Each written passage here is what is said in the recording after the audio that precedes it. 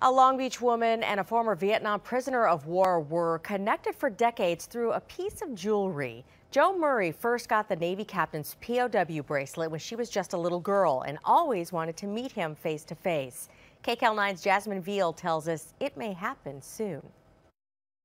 I wore my bracelet for 4 years, starting in 1968, and I remember the day that they had the list of the POWs that had come home. Jo Murray from Long Beach was only 10 years old when a friend gave her a bracelet just like these that year, engraved with the name of a prisoner of war.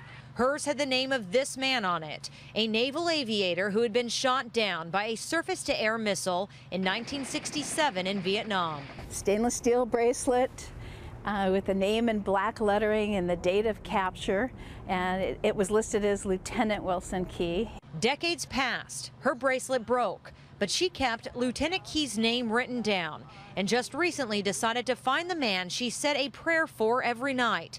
She knew he had made it home from Vietnam, but had no idea if he was still alive. Googled his name, I found his phone number, dialed the number, and one ring, he answered the phone.